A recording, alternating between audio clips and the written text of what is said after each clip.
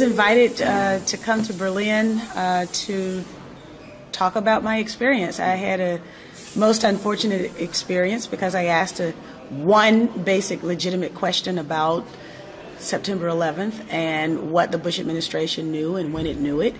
And as a result of that, I was targeted by various forces for defeat, and the plan was executed perfectly, and I came up short on Election Day. Do you think we'll ever know what happened? And what's it going to take for us to find that out? Well, let's see here. I think we're just now about to find out the full extent of the international involvement in the murder of Patrice Lumumba.